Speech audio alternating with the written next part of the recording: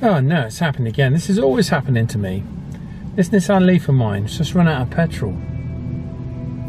My mobile phone has got no signal and it's a flat battery. What am I going to do? I just need someone to bring me a can of gas out here so I can get this thing moving. I know, I've got an idea. The Easi-Com, yes. Answers all my prayers. Right, with the Easi-Com ZX-1, I should be able to get hold of Mick and he can pop out here and save me. Telescopic antenna. Oh, look at that beast. Okay.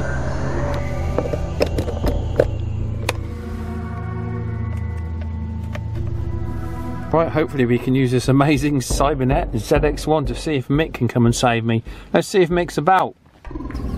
Hi there Mick, I don't know if you can help me. I'm in the Nissan Leaf and yeah, I appear to have run out of petrol. My mobile phone is flat, I've got no way of contacting anyone. Luckily I've got this Cybernet ZX-1 in the back and hopefully you can come out and bring me some petrol and get me moving. What do you reckon? Yeah, fine with that, yes. That's good job I've got a can of petrol in the shed there for the mower. That's full up, so that should solve the problem. Oh, hang on. How's petrol going to work in an electric car? I thought the Leaf was electric. Oh yeah. It must be something else then. Oh dear. Okay, thanks for your help. Some of you may have spotted that. Yeah, it is an electric car.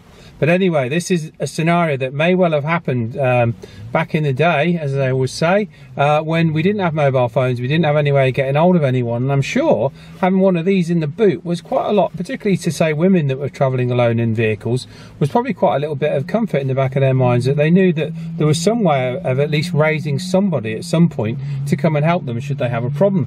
So anyway, yes, we do have Mick on the other end, and what we've done is we've brought the stereo antenna out and we're going to just see what the difference is between the two, because the weak thing with a lot of these systems isn't the radio, as we've seen here, which is very good.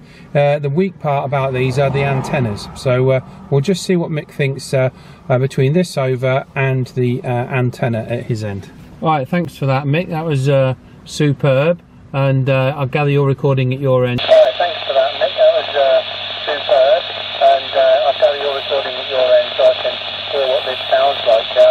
I wonder, I think I said I was a signal 1, was I? Yeah, one bar on the meter, Paul. But your audio is readable, so it's just the white noise has come up, that's all. Okay, Rog, yeah, appreciate that. Fair play. We'll swap the antennas over now. You're certainly a good signal with me. Right, we've now got the stereo antenna. We've now got the stereo antenna plugged into this bad boy. We'll see what difference that makes. Hi there Mick, we've now got the stereo antenna on the roof. Has that made any difference, Rog? Yes, that has. Your audio is a lot louder. It's still only 1 bar, but your audio has come up quite a bit, Paul.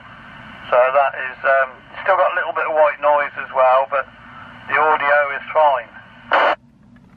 Yeah, it's the same with you there, Mick. Yeah, Rod, this is the stereo antenna, and yeah, it's just a little bit longer than the telescopic one, but the telescopic one I think it's performed pretty good. I'd be certainly quite pleased with that if back in the day if I'd been using that.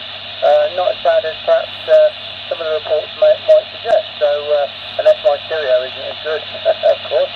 But okay, what we'll do is we'll probably quickly try the second location to see if we can get in from there on the stereo. I don't know if the telescopic antenna will do it, but yeah, we'll do that. Right, if you've been watching the channel, you'll know that we use these 2 locations for my video tests. And what we've done is we've got Mick at the other end with his T800, and we're using the ZX-1, and we're going to stick with the stereo rooftop antenna because I think it's the only thing that's going to cut through from here.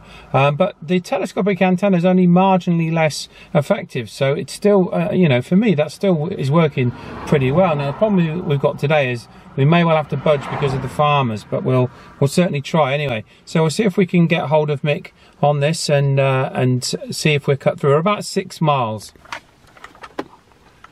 Hi there, Mick. I don't know if you're receiving me. I'm now at the second location, 6 miles from you there. Go ahead. Yeah, receiving you, Paul. A lot of white noise, but still, the audio is still readable. Well, you're almost as strong with me as you were back at the other location. Incredibly good. If you want to do some recording at your end now, and then we can let the listeners see what the difference is. We're 6 miles away, and this radio is doing 3.5 watts, Rog. Yeah, okay, I'll start the recording now. Yeah, this is bus stop this end. I'm transmitting to Paul again, the secret squirrel, and I hope he's receiving me this time. He's gone to a different location, a little bit further away, and I am just about receiving him, as we will see in a moment. Yeah, Rog, cheers for that. You're a great signal with me, and this radio has been optimised today on the bench, so...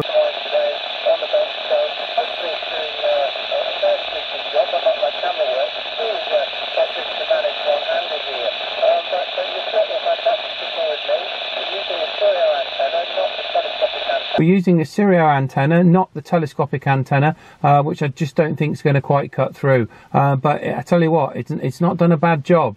Really pleased with this ZX-1. The squelch operation on it is probably one of the best I've had on any radio.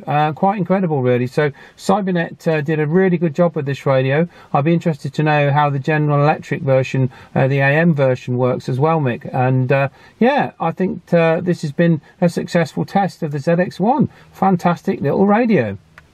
Yeah, okay, Paul, all copied.